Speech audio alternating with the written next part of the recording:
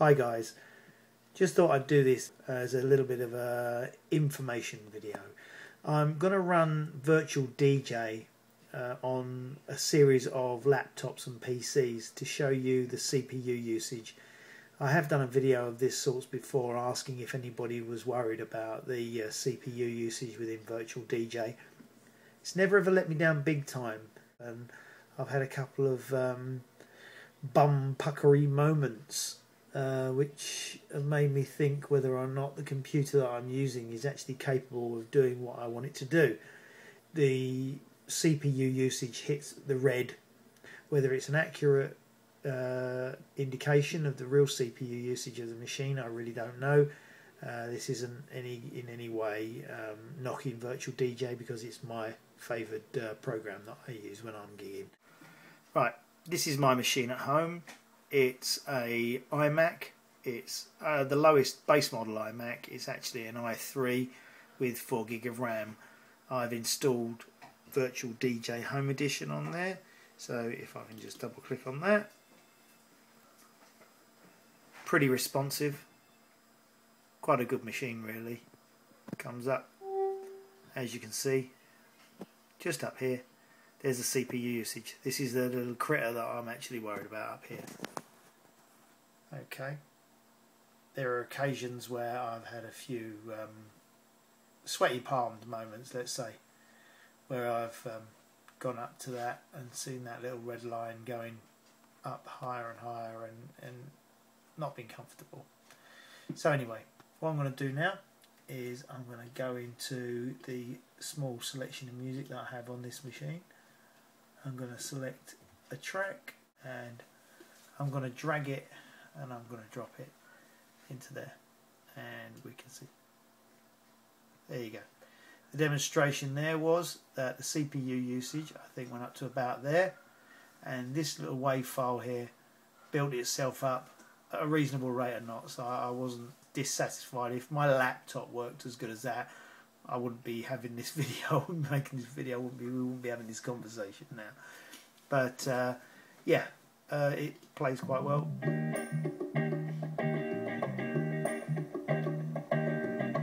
Doesn't lag, doesn't give any jerking. The actual CPU usage, doesn't matter what I do, it doesn't move beyond that point really. Drag the same track, dump it into the other side. There you go, it's raised a little bit, gone back down, settled itself down. WAV files there, you know, very good. So, there you go, alright. So, guys, that's the first one. That's a iMac running an i3 Intel processor and 4 GB of RAM. This is what I class as my day-to-day laptop. It's an Acer Timeline. It boasts 8-hour battery life, and in reality I've probably had about 6.5 hours battery life out of this machine. It's a very good machine. It does exactly what it says on the tin, so not dissatisfied at all. Right, now let me just get the focusing right. Close that down. Again, VirtualDj up here in the corner. VirtualDj Home. We'll click on that. Fire it up on the screen. It comes up relatively quick. As you can see, the little meter at the top there is a little bit more active, let's say, than on the Mac. It does tend to jump up down a little bit more, but at the end of the day, this machine isn't the biggest processor, and possibly that's why. So now what I'm going to do is going to go down. I'm going to grab a track. I'm going to bring it up, and as you can see, we redlined. At this point, if I was doing a gig, I would be going and gritting my teeth, but it's never let me down. I have used it a couple of times on occasions, and it's been fine. Never had a problem with this one. So built the WAV file up a little bit slower than I'd like, and also the CPU usage went up a bit higher than I'd like. But as you see, it's calmed itself down now. But again, if I grab another track, let's say, and drag it up, and dump it on the other side, again it redlines. And if you were playing the one track and doing that for the other, I don't know, you know, a little bit concerning. There you go, that's my Acer timeline, 4 gig of RAM with a Intel Solo processor. Hi guys, now this is PC number 3. It's actually an Acer Aspire 5100. It's a 15.4 inch laptop with a AMD Turon 64-bit x2 1.6 GHz processor with 2 gig of RAM. This one's actually running Vista. The reason I've left it with Vista is because I find that it's probably one of the fastest laptops I've ever seen with Vista on them. Believe it or not, it really does perform well and respond well with this Vista install, so I'm not going to rock the boat. I'm not going to do anything I shouldn't do on this one. So I'm just installing VirtualDj for home, and then I'll do the demonstration for the tracks. And as I said, here we have VirtualDj for home up here, and just click on it. Forgive the noise, I think the washing machine is just going to go into major spin cycle, so I hope this doesn't put anybody off too much. As you can see straight away, the little bar at the top is a lot more active than I think personally the little bar should be, or CPU usage should be, just for a program. I was going to say simple program, but it's not a simple program, it's a very good program. So there we go. So I've only put one track on here because this isn't a machine that I use for music at all, but I'm going to drag the track up, dump it there, and as you can see straight away we get a red line, and it stays up there for a fair while. And again, this bar here is taking a hell of a time to build itself up, and it's not until that gets to the end that that little line starts to settle its backside down, as you can see. Okay, so that's a Acer 5100 Aspire. None of these laptops have ever been slaughtered. None of these laptops have had problems with. They're all just reasonable laptops that anybody, any home user would have, and you know, there's no reason why they shouldn't perform with a program like VirtualDj. But as I say before, that little line up there makes me a little twitchy. I hope this helps. Laptop number 4 coming up. Right, laptop number 4. This bad boy, oh, I don't think you'll believe what this is. You'll be surprised. This will blow you away, watch. It's an Acer One. Yes, let me focus again, sorry. An Acer One.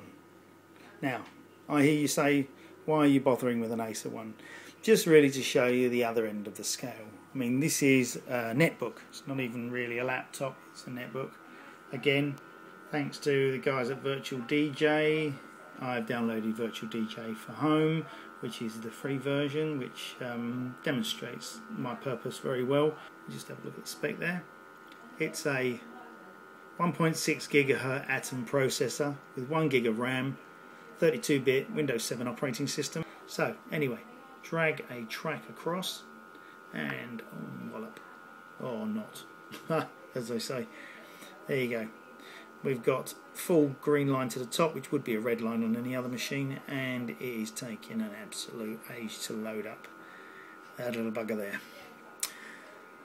And until that little bugger's loaded up, you never quite feel right about hitting play. 2 reasons with VirtualDj. Number 1, you never know whether it's going to create any distortion or any lag or any stuttering. And number 2, VirtualDj does have an auto gain on it. And if you drag and drop a track onto a platter and kick it off before that little line's built up, the auto gain doesn't kick in, and you suddenly get a major drop or a major leap in volume level, maybe seconds into the track, which doesn't quite work. So there you go, Acer One running VirtualDj, good for a laugh, but not really a serious working tool. Number 5 coming up. Hi guys, right, laptop number 5. This one here, this actually quite a long story, this one. I'll try and keep it as brief as possible because I'm boring the legs off here.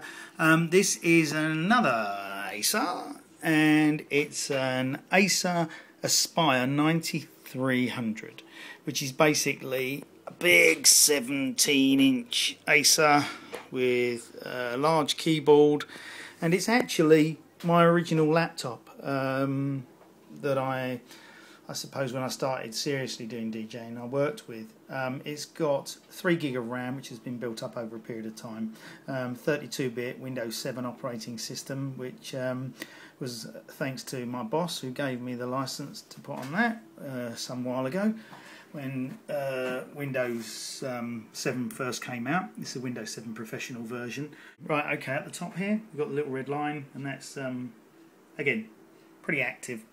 Not hyperactive, but pretty active. I've got my whole entire let's do a little mix that I did, which is Fatback Band and Steve Walsh I found loving. Right, okay, we drop that little sucker in that, and red lines, but as you can see, it's not taking too long to build that up. The red line does cause me a few twitchy moments, or did cause me a few twitchy moments right at the very beginning, but you know what, I don't know, it's never let me down. What can I say? The only thing that's ever let me down on it is when I had a bit of a hiccup when I changed over to a Behringer USB MIDI controller, and for some reason that escapes me because I have really looked into it, but it's the second Behringer I've had and it didn't work right. I'm not knocking Behringer, it just wasn't for me. Anyway guys, that's a Acer Aspire 9300, big laptop. You couldn't even call that a notebook, could you? I mean, that's a laptop and a half, 17 odd inches of screen, and when me old eyes are starting to get a bit dodgy, I'll pull this one out and then I'll be able to see, won't I? Thanks guys, number 6 coming up. Look, number 6, it's an Acer. There's a surprise. Right, okay, it's an Acer Aspire. It's a 5738Z. It's got 3 gig of RAM. It's got an Intel dual core 2 GHz processor, 32-bit operating system, Windows 7 Pro again. Okay, and this again runs the VirtualDj. I've put the icon, sorry, just down here because declutter the desktop. Now I used this on the last gig I did and it performed perfectly all night, and it kind of really made me think that maybe Intel dual core is the way to go. Right, as I was saying, as you can see guys, it's all up. Now there's fluctuating kind of the middle of the line. It does redline occasionally, but you know what, I used this on my last gig that I did, and in all honesty I didn't get an ounce of problem out of it. The thing is, when I drag a track up and dump it, the wave file builds quite rapidly, and you see it goes up a bit, but it doesn't, you know, redline for long. I don't know, it just doesn't make me as twitchy. I mean, this up against the i3 Mac, the only conclusion that I can actually come to, you know, in a professional capacity and with the DJing as a hobby, is that for some reason Mac's operating system and hardware all seem to work in harmony with each other. I know it might sound like a stupid idea, but that's the only conclusion I can come to, because spec-wise, I know this is only 2 gig and the Mac's 4 gig of RAM, but really it shouldn't be that far behind the Mac, and it is. It's quite way behind the Mac, but I would rather use this laptop than using my old timeline. So just post your comments underneath and let me know if you've worried about the CPU usage on your laptop or the spec of your laptop, and whether or not it does as much bouncing around as that. I must admit, with Windows 7 you've got lots of different settings that you can change, and there especially is a lot of different settings which are things like shadows underneath the icons, and shadows and different things that the icons do when you drag and drop, which look all really nice but just use processor usage. So if you can adjust those on your PC, it may give you a little bit more performance, which makes it a little bit more stable. So guys, as they all say, practice and enjoy, and I hope this has been of some information to you, this video, and catch you later.